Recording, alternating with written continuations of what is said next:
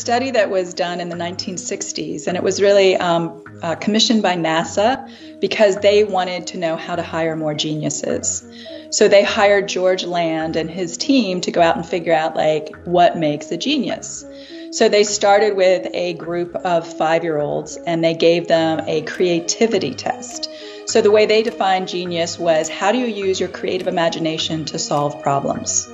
And what they found was, of this group of 5-year-olds, 98% qualified as geniuses. Then they came back 5 years later when this group was 10 years old, and it was down to 30%. 5 years later at 15, it was down to 12%. And then I think they just kind of gave up in disgust. But George Land took it further and went out and surveyed adults and found that only 2% of adults. And the thing that's also very interesting is he attributed this to school.